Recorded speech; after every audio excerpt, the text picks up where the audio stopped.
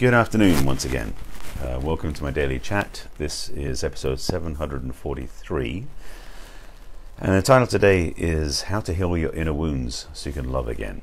And I'm calling it inner wounds because it ain't the scars and external stuff. But anyway, I'll get to that in a minute. Before I jump in, let me introduce myself so you know who I am and why I do these talks every day, and why this is happening. My name is Barry Selby. I'm a best-selling author, inspirational speaker, and relationship attraction expert, helping women create balance in love, life, and business because I'm a passionate champion for the divine feminine. That's what informs my work and also what inspired these talks back in 2016, which is now still going at episode 743, called Messages from the Masculine Inspiring Your Feminine Heart. And today the topic is about healing the inner wounds. And I did some talks, excuse me, if you haven't seen the talks I did the last 2 days, I've been referencing Rocket Man actually, and I'll probably do it again today. Because in that movie, besides being a great movie of music and about Elton John's journey, it spoke to this piece in different ways. So yesterday was about looking for finding to love yourself again. So the day before that was about it was about something else. I can't remember now. But today I'm going to talk about the fact about how to heal how to heal the inner wounds. I talked about healing the inner wounds, now it's about how to. So let me preface it by saying that it's rare you can walk away from a relationship if you have any care or concern in your heart without feeling wounded or wounding somebody else and carrying the judgments about the wounds you've cast, because judgments about what you did to somebody else is wounding as well. So it's not just feeling like heartbreak, wounded, torn apart, torn asunder, never as a love again, feeling stunted, suppressed, all these different things. It's also the judgments that we carry, either about how we were treated or how we treated somebody else, because those of us who are caring people do have feelings, do have desires to make amends. So it's good to have that place of understanding. So we're going to speak to both of those. Hi Mary, happy Friday to you too. And if you haven't seen me before, these are Facebook Lives first, then go onto my business page and onto YouTube later on. So I'll give the links and way to get to those at the end of the broadcast. If you want to interact with me, you want to join me at 5 p.m. Pacific time on my personal page, that's the way to do it on Facebook. So healing the inner wounds comes under several different ways and paths depending on what's going on. Let me start with the judgment piece first, because that's the one I ended with. So if you are carrying judgments against, again, how you were treated or how you treated somebody else, there is a path to get to that. Somebody wants a question, sorry, can you really get over stuff like that? Yes, you can. It isn't necessarily like just go, that was over, I'm glad it's done. It's fine, because even if you've gone through a relationship where you feel like you escaped from something, there's still likely to be judgments, feelings, upsets running around inside ourselves at the same after that moment rather. And the thing is, when we go through relationships that are traumatic energetically and we feel like we escaped them, those wounds have been put in, but maybe not so overtly. So you feel a bit, so there's actually discrete or more subtle levels of toxicity in our system. So first of all, the judgment piece, I want to speak to that one first. Then we'll get to the emotional piece after that. The judgment piece is one of these things that as human beings we tend to do. It's very rare amongst humanity to have somebody that doesn't have any judgment. It's quite often you find people who have judgments don't care about them, but it's rare to find somebody who has no judgment whatsoever in the world. So in relationships, when things break apart, whether you're the one who does the breaking up or the one who's broken up with, it's quite likely there's going to be judgments. And if you're a caring person, even when you break up with somebody else, as much as there might be a feeling of relief and everything's fine, I'm glad I'm over that, there's still likely to be some judgments about maybe you didn't treat them right or you did something wrong. So there's going to be judgments on both sides. Judgment is a mental construct that creates emotional pressure, meaning that a judgment is something we carry in our heads, but it affects our hearts, metaphorically speaking. So when you're carrying judgment, it's a way of suppressing your ability to love. It's a way of holding yourself back from being fully free, and it's a means to punish ourselves. Resentment and guilt, for example, are forms of judgment. And to use an analogy I talked about before, resentment is one of these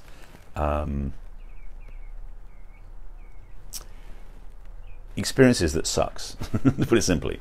To use an analogy that I talked about before, or a analogy, metaphor, whatever it's called, that basically to have resentment against other people is basically holding is let me get the metaphor right. Taking poison, expecting the other person to die. So when you have resentment, you're actually hurting yourself, not them. Again, taking poison, expecting the other person to die is what resentment really is. So judgment is in a similar vein, but not quite as, maybe as quite as laser focused. But the same idea, because judgment is toxic.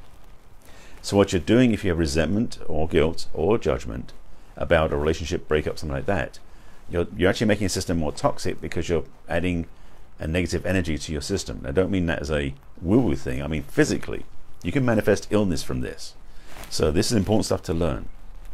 The one true way to heal, release the judgments, resentments, and guilt is that wonderful thing that we don't like talking about for a lot of people is called forgiveness.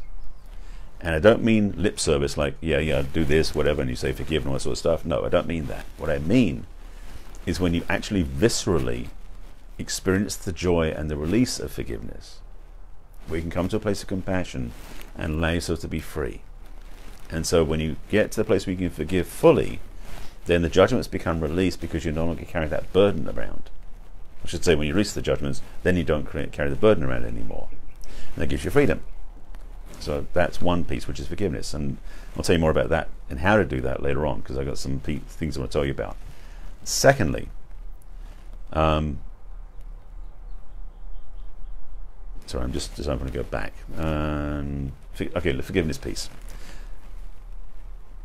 In my book, I talk about, and my book, by the way, is called 50 Ways to Love Your Lover, and it talks about forgiveness. I know it's strange, isn't it?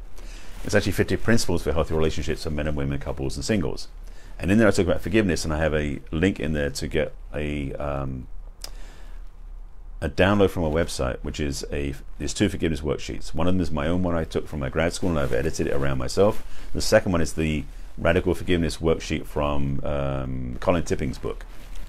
If you want those, I'll put the link at the bottom end of the broadcast. You can get those yourself, and you can work through it yourself. Although forgiveness for me works better when you work with somebody who can counsel you through it and walk you through it. So just let you know that. Okay, forgiveness piece, judgments. Now I get to the emotional piece. The emotional wounding that we carry around after a breakup is deeper because it's usually on the energetic level of almost like sticking a knife in ourselves. It can feel that painful. It can feel like a heart-rending ache that is just like a wound in your heart, and it can hurt like hell. So when you have that emotional wounding, 90% of the time it will be tied to judgment, self-recrimination, self-judgment. Maybe you blame yourself for not doing the right thing. Maybe you blame yourself for the breakup. Maybe you hold permanent judgment against them because they did you wrong. All these different things that we do, again, all judgments, underneath that have an emotional quotient or an emotional quality.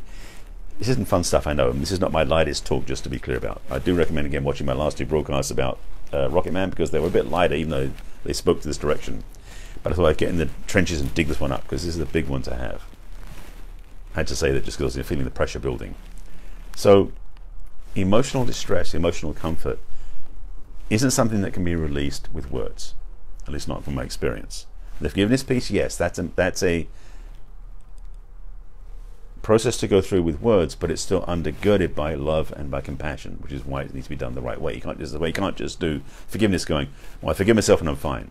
It doesn't land until you can connect to the heart, connect to the love, connect to the compassion for yourself. That's where the forgiveness comes through. So the emotional piece, which is deeper than that, it can feel like you've been scarred or wounded, which is understandable because you've been through some emotional traumatic experience. That's not always just tied to relationships, by the way. It happens other places too. But the reality is that the starting for that, well, excuse me, I'm just realizing there's no real order to this either way. Just like grief, which is another experience you can have after a bad breakup, it's an unspecific order of experiences. Like there's I think it's 5 stages of grief, but they're not ordered 1 through 5. They go randomly and repeat and recycle and duplicate. That's the way the way that grief works. And with the emotional upset inside, it's a similar feeling. There's no real set path how to heal it. But the best thing I can say to you, if you're dealing with that still of yourself, is to take time to actually be caring for yourself, meaning that you simply love yourself through it. And it's going to sound extremely simplistic. I understand that. But the truth is, you must be willing to be gentle with yourself. Because for some people, they go, well, I'm going to just stick a band-aid over it and get on with life and make things happen. But what's happening is they're dragging their wounded self through, so they're not at full strength, they're not at full freedom, and not able to express fully in their own loving. So to have a real understanding of your own acceptance of yourself, your own forgiveness of yourself, and your own compassion for yourself is the way through it. These breakups that happen, because we do go through breakups, require us to be more loving with ourselves. I talked a couple of days ago, I think it was 2 days ago, about how I keep looking for love out there, and the truth is love is always inside. This is one of the reasons why you need to remember this, because self-love, as much as I use it as a thing about to build up to have a healthy relationship going out in the world, it's also a tool to facilitate the healing of the wounds from past breakups. And it sounds so simple, and I know it is simple in a way, but boy, we don't do the work. We don't spend enough time loving ourselves, being compassionate with ourselves, and appreciating who we are to heal those past wounds. There isn't an easy way to do it. I mean, I'm not saying like you can't do step 1, 2, 3, 4, 5 and you're done. Having said that, some practitioners of NLP, neuro-linguistic programming, are skillful enough to help you rewire programming beliefs and judgments inside yourself. I personally have a feeling that the forgiveness process I talk about and also the self-love practice that I apply are more effective long-term because they get you get deeper into the tissue of your feelings, or the feelings in your tissue, something like that. But NLP is a great tool. I was going to say toolkit. Let me change that one slightly. I use NLP in some of my work as well, but it's not my primary focus. If you are interested in seeking out help from someone who's an NLP practitioner, please do your best to make sure they have other skills besides that, because some people take NLP, and because it's so powerful as a toolkit in its own right, people think it's all they ever need. And then every problem in the world can be solved with it, which is not true. So I'm speaking to how to do some things yourself, which you can do, is love yourself, care about yourself, do gentle things for yourself. Part of that is letting the healing happen. The issues in the tissues, yeah, nice one, Mary. In a way, yes. The emotional toxicity, the emotional, I'm trying what this means, I'm got a word for that.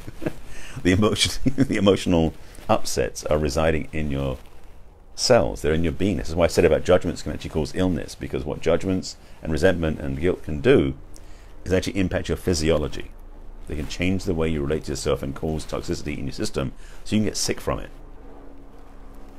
I've heard stories about certain diseases caused by emotional depression, judgments and stuff like that. I'm not speaking to that because I'm not a medical practitioner, so I don't want to speak to that myself. However, I'm aware that if you do learn how to forgive yourself, and you do learn to love yourself through and let the wounds heal, you'll become much happier. That much I can do, promise. So, again, forgiveness is something you can do. There are a couple of worksheets I can send you. I'll put the link in the comments so you can get the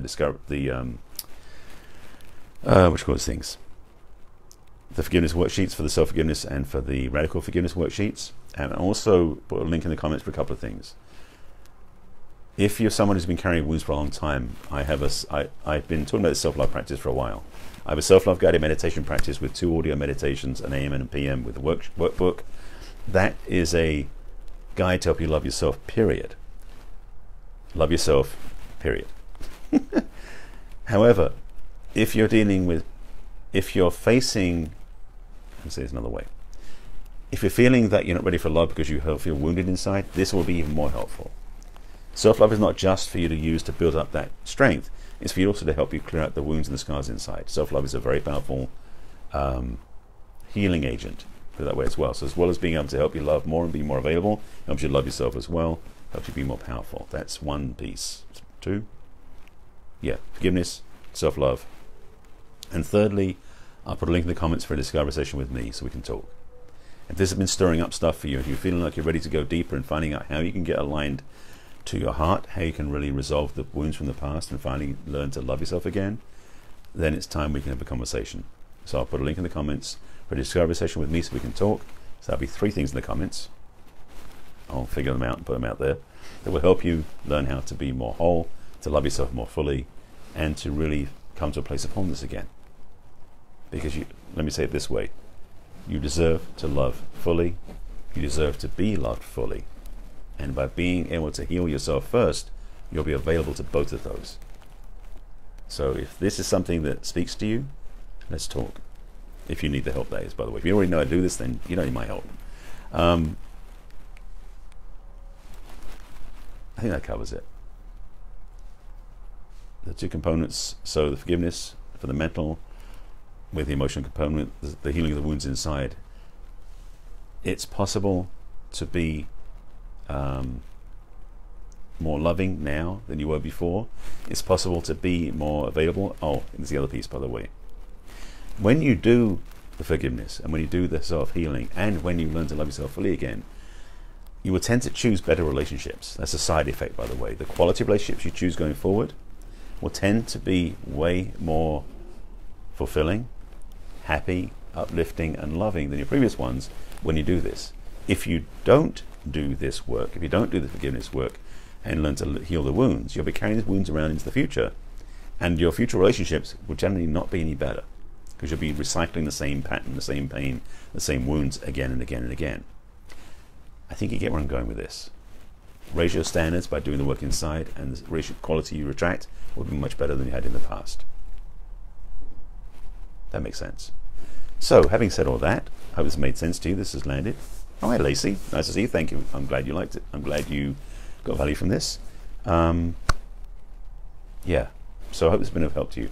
So in case you haven't seen my broadcast before, I do this every day at 5 p.m. Pacific time on my personal page on Facebook, which is Barry Selby. The replays for all of my broadcasts go onto my business page on Facebook, which is barryselby.author, and you can like my page and follow them there. And also on my YouTube channel, which is Barry Selby. My name is everywhere on social media. Except Instagram. I've still got a problem with Instagram. Damn. If you're an Instagram expert, message me. I need some help. Especially if you work for Instagram, that'd be great. Anyway, so my YouTube channel, getting off track here. My YouTube channel is Barry Selby, which you please subscribe to. Yeah, that's Colin Tipping's book. That's the worksheet I have, is one of the things I offer, because Radical Forgiveness and Radical Self-Forgiveness is a newer book, are very good books. So yes, you're right, Mary. YouTube channel, Barry Selby, please subscribe. Playlist, Messages from the Masculine. Okay, got that one out of the way. It was sitting in my back of my head. So that is about it. Again, I'll put links in the comments for a Discover session with me if you want to talk, for the self-love practice that I recommend highly, that will help you get on your feet. It's a 30-day practice, and also the forgiveness worksheets. Yeah, I'll figure that one out. I gotta find the link. It's in there somewhere. With that, I thank you for watching. If you have questions, thoughts, please put them below, and I'll respond when I sign off. That's about it. Love yourself more than you did today. Love yourself more than you did yesterday. I'll say it that way. And watch how your life will change if you do that every day. If you do this every day, it'll be cumulative, basically. So loving yourself more every day is a great practice. So with that, I thank you for watching. I will see you again tomorrow, same time, same channel. And take care of yourselves. I'll see you again soon. Bye.